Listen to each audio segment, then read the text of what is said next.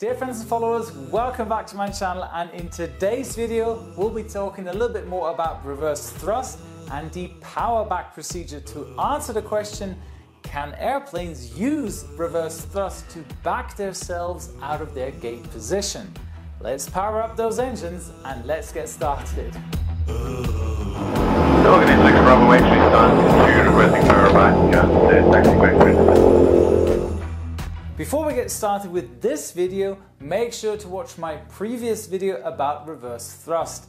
So following part 1 where we talked about how reverse thrust works and its use after landing, today we're going to discuss using reverse thrust to back out from the gate position with the so-called powerback procedure.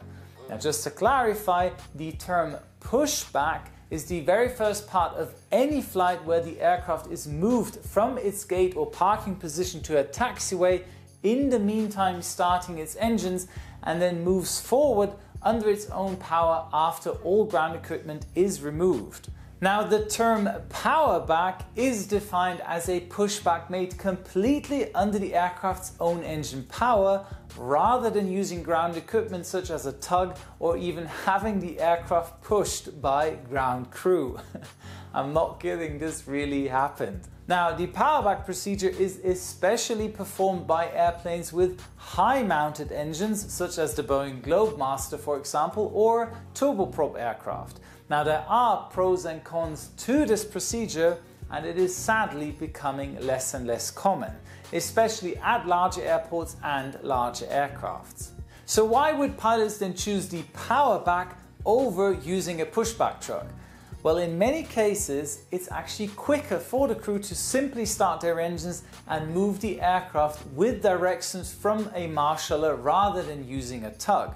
Now think of it like picking up your car on a forklift or a tow truck and taking it down your driveway rather than using just reverse gear to back it out. And this procedure also reduces the amount of ground equipment entering taxiways as would be needed under a standard pushback. And for that reason, some turboprop airports support the powerback procedure, provided that the aircraft, the pilots, the ground crew and the gate are approved for this procedure. And this clip here shows a Q400 turboprop start up its engines and power back out of its gate before taxiing away. This clip here shows the British Aerospace Jetstream, and notice how quickly the aircraft transitions from parked with its engines off to being cleared off the gate with both engines running and ready to go. And jet-powered planes who are famous for performing the powerback procedure, just a few to mention, are the MD-80, the DC-9 and older Boeing 737s. Now, interesting side note, on most jet-driven planes, the air conditioning system had to be turned off during this procedure, as sucked up exhaust gases could potentially reach into the passenger cabin. And the coolest use of the powerback procedure, I personally think, is on seaplanes where the aircraft is often tied up in tight docks and can't be moved by equipment like a tug.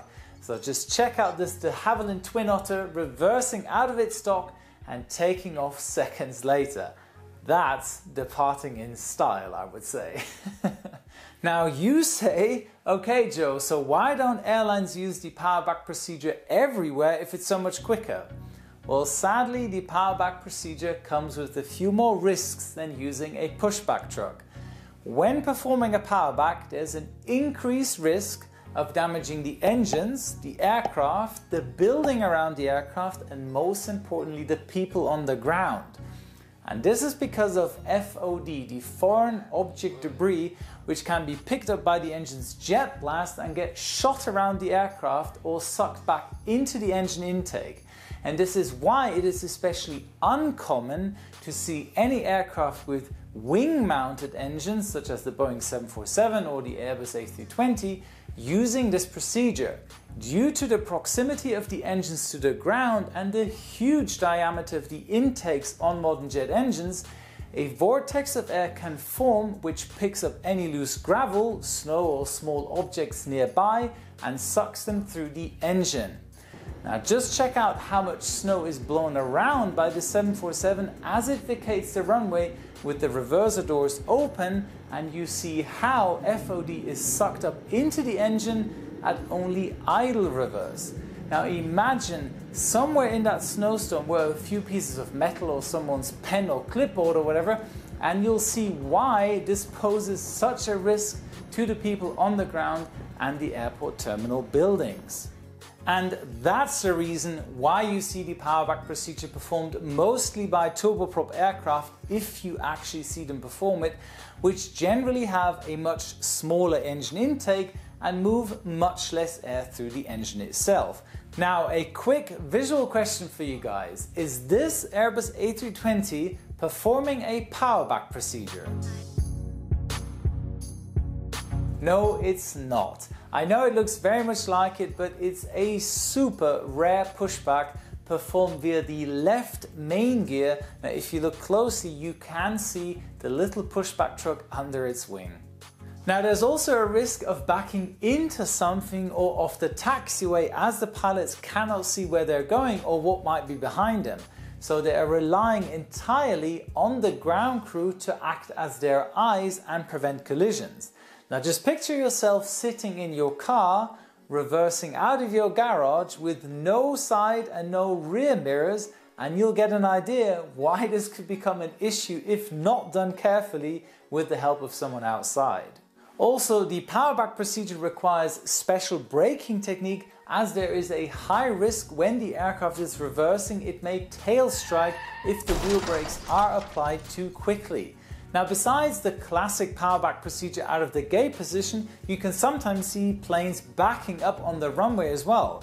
For example, like this turboprop performing a 180-degree turn and then reversing using the powerback procedure to use the entire length of the runway. It's great technique, as you should always use the full length of the runway unless you fly for or this Boeing 757 by TUI using the powerback procedure after landing to perform a 3-point turn, like you learned in driving school, on a relatively narrow runway, meaning a 180-degree turn wasn't possible. But please do not mistake this with the backtrack procedure. I explained that in another video. And last but not least, as always, this procedure is being used less and less to save fuel, as the pilots have to add thrust to increase the reverse output in order to power back their fully loaded plane. It uses quite the amount of fuel if performed a couple of times per day.